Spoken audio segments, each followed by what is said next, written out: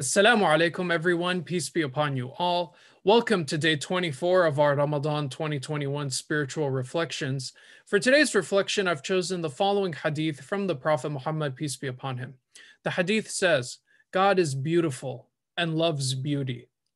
I think this is a fascinating hadith about the nature of Almighty God.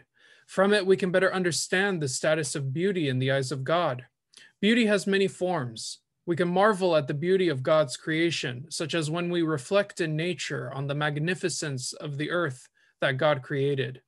We can find peace in reflecting in nature because we are surrounded by God's beauty. But we can also ask ourselves, are we behaving and acting in a beautiful manner that would be pleasing to God?